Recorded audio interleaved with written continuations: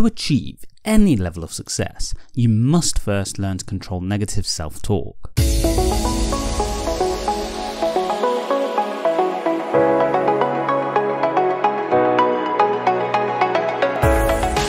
In this video, we're looking at how you can stop negative self-talk, something all of us are guilty of at the best of times, and something that, if left uncontrolled, can have devastating effects on you and your well-being.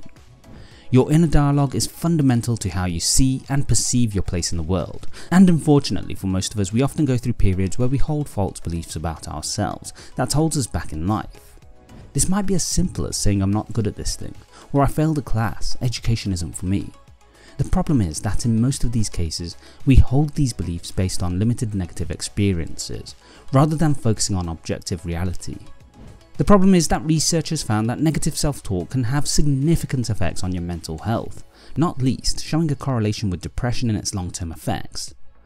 Beyond depression, it can lead to limited self-beliefs, perfectionism, and even relationship issues, as the insecurities it builds can result in low confidence and even needy behaviour.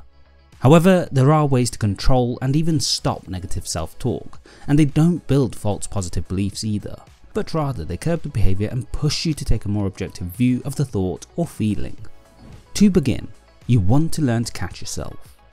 This is arguably the biggest challenge for many, but learning to identify and stopping yourself when you start to have negative thoughts is fundamental in preventing it from spiralling out of control. To do this, as soon as you notice you start to have negative thoughts, it's important to take a step back and reconsider some things. The first of which is to remind yourself that what you think or feel doesn't necessarily reflect reality. For example, we might think we're at fault when someone snaps at us, but often what we don't know or what we don't see are of great importance here. For example, is the person having a hard day? Are they stressed from something else and ultimately just releasing the pressure built up within?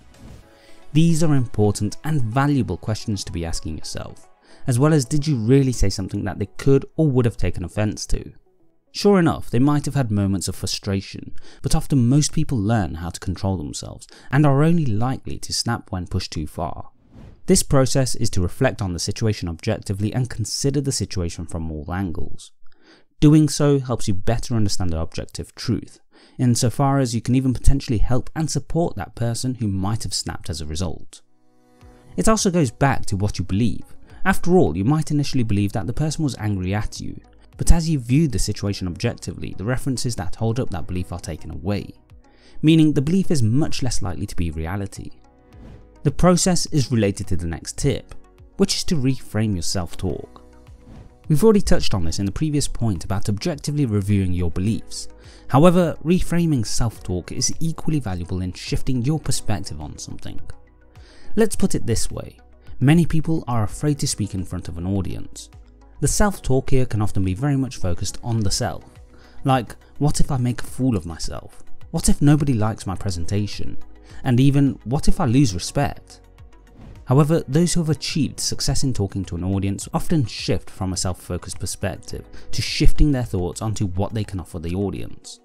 No longer is it about the negatives of what might happen to them, but rather it's about the opportunities in front of them to give something of value to their audience, something I try to focus on in my content. And on that note, if you're finding this of value, please do leave a like and help the algorithm know to push this out to a wider audience, and hopefully help other people.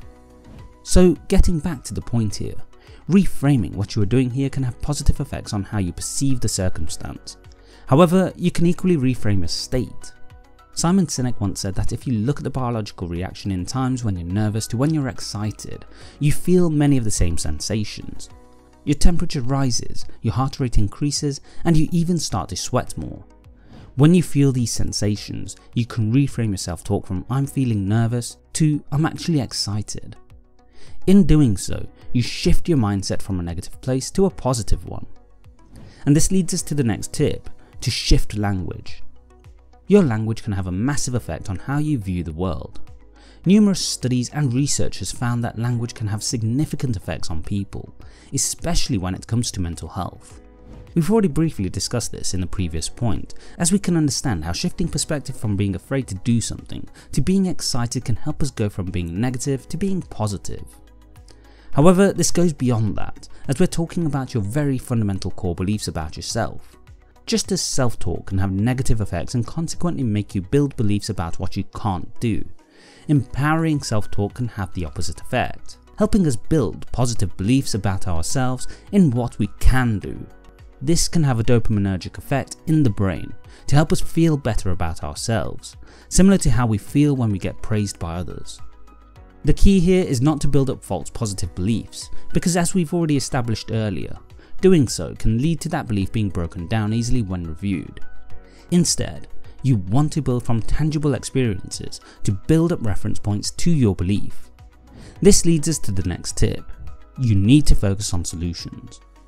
If you're going to build positive self-beliefs, then the most effective way is to draw on positive experiences as references of what you're capable of. Doing this requires you to take action, which rather than focusing on thoughts or feelings, you need to focus on how you're going to do what you want to do. Ergo, the solution. Beyond this, providing a sense of objectivity in your thought process, focusing on the solution will actually help you activate the prefrontal cortex in the brain, the part of the brain that helps with creative problem solving. This is because you shift focus from hypotheticals to tangible elements you have control over. You can't control what might or might not happen, but you can control what action you take. And as you build up through this process of focusing on what you can control, you build confidence, even more so as you get successful experiences. This leads to belief in yourself about what you're capable of and allows you to change your negative self-talk to being much more positive.